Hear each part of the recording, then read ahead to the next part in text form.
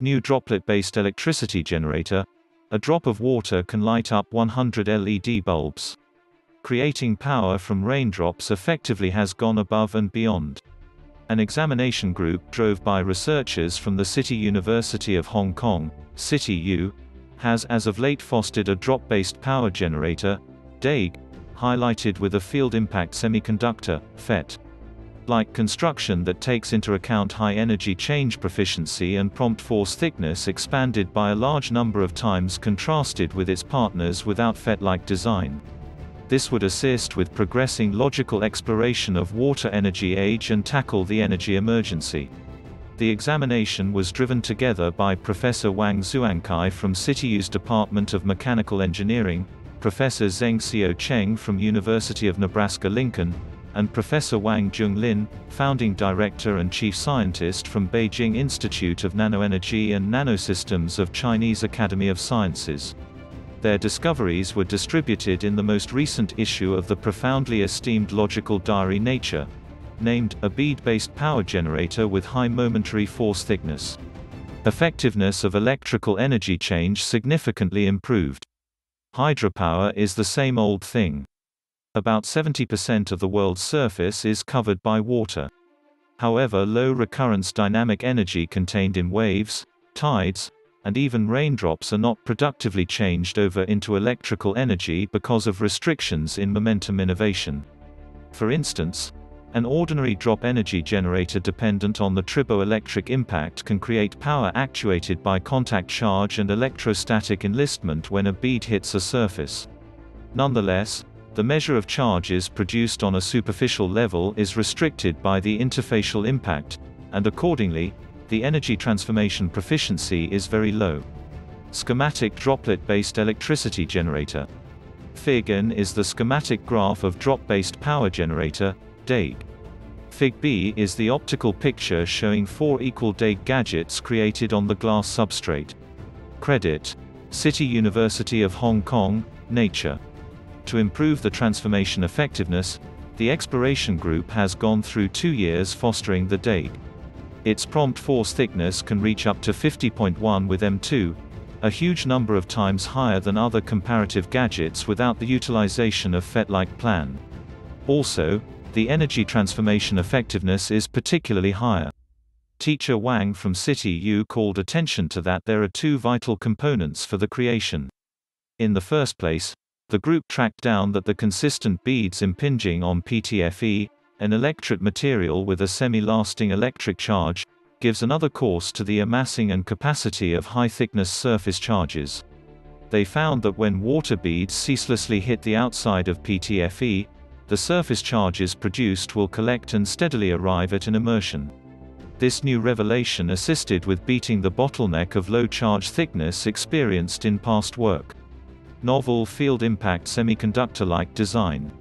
Another vital element of their plan is a special arrangement of constructions like a FET, which is a Nobel Prize in Physics winning development in 1956 and has become the fundamental structure square of current electronic gadgets these days.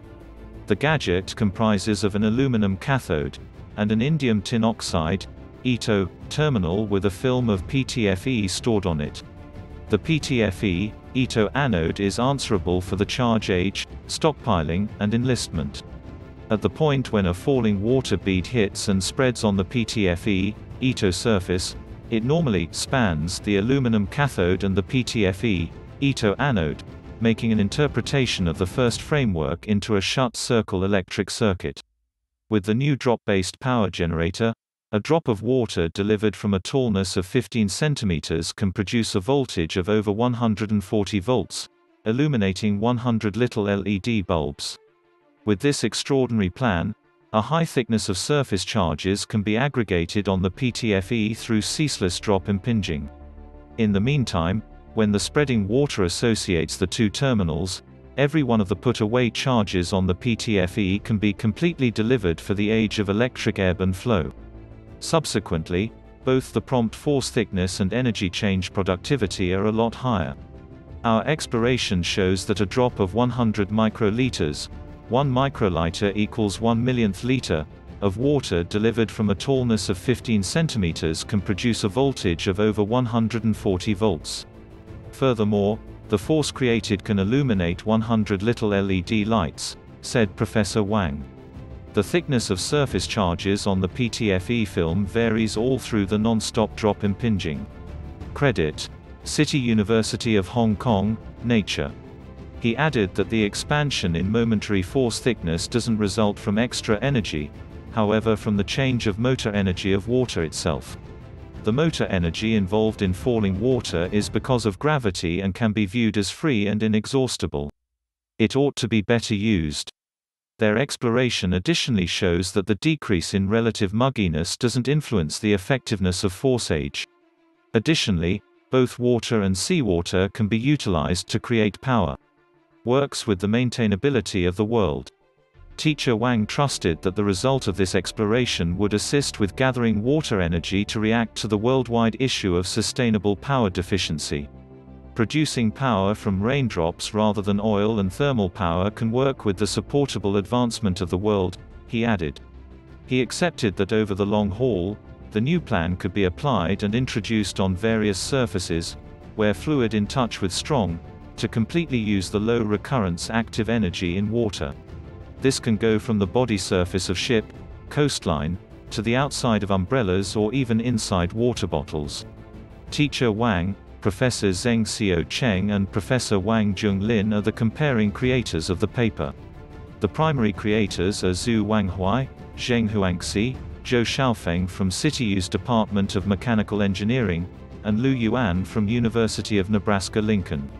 Other co-creators incorporate Professor Zhu X. Ronald from University of Science and Technology of China, Professor Michael Liang of CityU's School of Energy and Environment, Dr. Yang Zhengbao, Zhang Chao and Song Yuxin from Department of Mechanical Engineering. Teacher Deng Zhu from University of Electronic Science and Technology of China is additionally one of the co-creators. The investigation was upheld by various financing sources, including CityU, the National Natural Science Foundation of China, Research Grants Council of Hong Kong, Innovation and Technology Commission, Shenzhen Science and Technology Innovation Council, and U.S. National Science Foundation. The group has recorded the innovation for a patent application in the USA and Tehran, China.